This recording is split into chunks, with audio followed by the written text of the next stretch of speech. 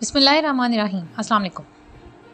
It has been 10 years since the China-Pakistan Economic Corridor, the multi-billion-dollar flagship project under President Xi Jinping's $1.4 trillion Belt and Road Initiative, was launched. The gigantic BRI program, 11 times the size of the Marshall Plan that rebuilt Europe from the ruins of World War II, aims to revive the fabled Silk Road through new roads, high-speed rail, power plants, pipelines, ports and airports, and telecommunications links to boost trade with 60 countries in Asia, Europe, the Middle East, and North Africa. The BRI has been described by former US Assistant Defense Secretary Chas Freeman as potentially the most transformative engineering effort in human history because once completed, it could cover more than half of the world's population and generate a GDP of over $21 trillion.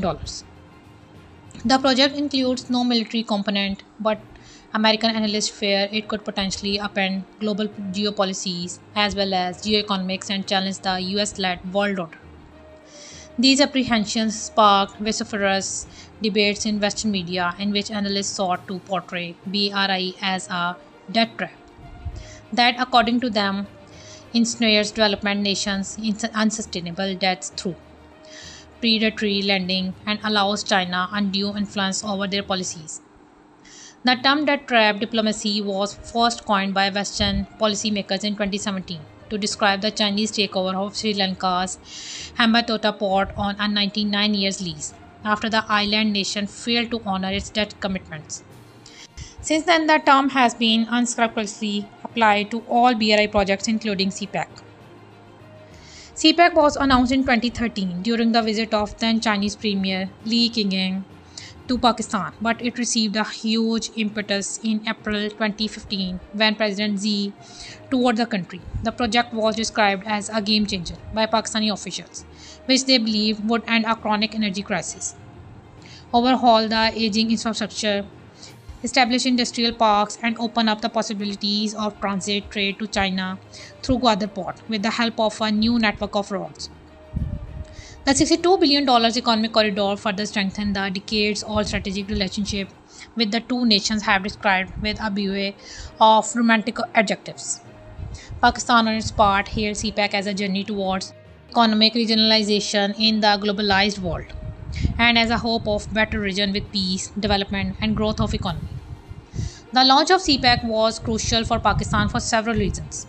First, it came at a time when the country's security situation was extremely volatile, with terrorists carrying out deadly attacks almost on a daily basis. Second, foreign direct investment had almost dried up due to the rampant security concerns spawned by a wave of terrorism. Pakistan had not seen much FDI since the exit of Pervez Musharraf from power, who attracted significant foreign investments in the services sector through his liberalization policy in the early 2000s. Third, Pakistan was struggling to overcome a chronic electricity crisis that stemmed industrial growth and triggered violent protests by domestic consumers, despite the government's giving billions of rupees in subsidies to save their political capital.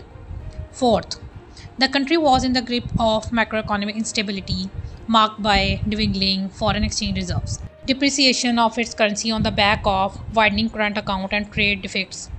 Fifth, the country found it difficult to carry out mega infrastructure projects and make significant allocations for socio-economic development. Against the backdrop, CPEC, especially its $43 billion early harvest projects, lifted spirits and expectations. Pakistan saw panacea of all its economic ills in CPEC, which it envisioned would a modernized infrastructure for long-term growth, connect major economic regions with a view to reduce regional economic development gaps, upgrade development with the help of Chinese aid and investment, upscale investment relations with China to promote exports and grow the industry and employment, and form industry clusters. Although the CPEC progress has slowed down in the wake of the debilitating economic crisis since 2018, still this gigantic project has yielded a number of road and energy projects. Multiple highway construction programs are progressing on schedule.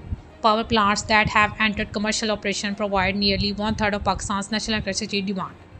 Having changed the situation of power shortage in Pakistan, China's National Development and Reform Commission said in a CPEC update on May 17, 2023, the Gwadar port, co-built by China and Pakistan, has made great progress in creating a regional logistics hub and industrial base.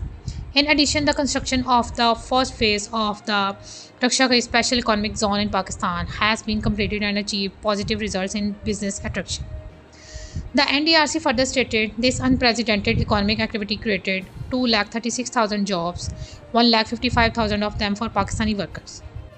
Nevertheless, Western analysts say that while Beijing and Islamabad have ardently sought to control the narrative on CPEC, details of the colossal project, including the terms of the investments and loans, the full extent of the projects, and the overall cost of Pakistan, remain murky.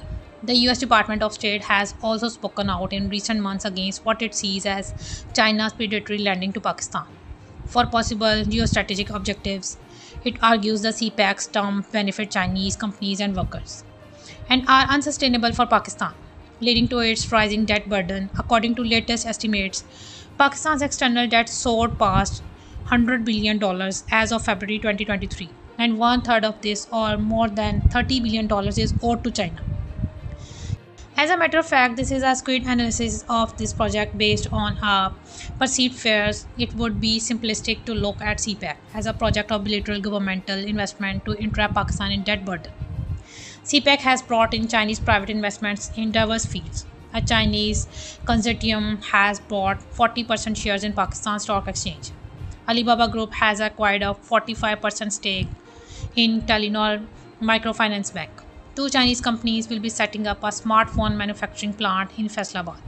And China's Hui Coastal Beerway and Distillery has started producing beer in Hub Balochistan. These private Chinese investments have created employment and economic opportunities across Pakistan. Non-interference in internal affairs of other sovereign states is one of the cardinal principles of China's foreign policy. This is the reason Beijing has thus far refrained from meddling in Pakistan's internal policies, or creating social pressure groups, or influencing its economic policies, despite being its single largest lender. On the contrary, the Western multilateral financial institutions, especially the International Monetary Fund and World Bank, have repeatedly sought to dictate Islamabad's fiscal policies. Similarly, the Paris Club creditors, especially the United States, France, Germany, and Japan, to whom Pakistan owes $8.5 billion, have also frequently used their influence for geopolitical and geostrategic purposes. Having said that, Pakistan's ruling elite has to ensure political stability and continuity of policies, improve security, and introduce broad-based economic reforms in order to reap full benefits of CPEC, which aims to transform Pakistan into a prosperous regional trade hub.